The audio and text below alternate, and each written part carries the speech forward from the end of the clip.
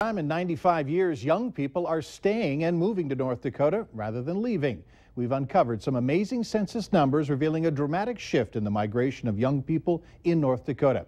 Valley News Team's Neil Carlson takes us to the Career Expo in Grand Forks to show us what's happening. 1,500 sophomores from high schools across the Northern Valley flocked into the Alara Center for the Career Expo.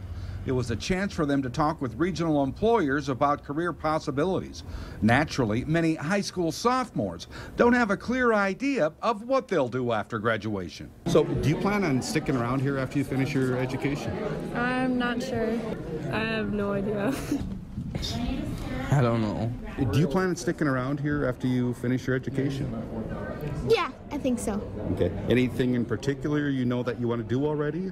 I want to be a doctor. Organizers say this Career Expo is getting larger every year, and it's getting all these students to at least begin thinking about their future plans. And then that gives them a couple years of high school to try to figure out what classes they can be taking to better prepare for the future and look at colleges that will meet that need. It may be at least one factor that's caused a shift in census numbers the state hasn't seen in 95 years. In fact, more and more young people are choosing to stay and work right here in North Dakota. Compared to previous numbers, the numbers now are simply amazing.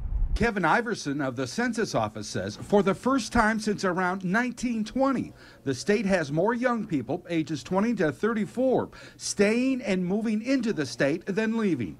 And he says that's not just because of the oil boom. He says it's happening in every county across North Dakota, which has a lot of jobs to offer. It's 19,000 jobs that are listed, and it's listed. Those are the ones that we know about. Those aren't the ones that people have in their back pocket. So there's lots of opportunities in the state. It's a new generation and a new workforce that's choosing to call North Dakota home.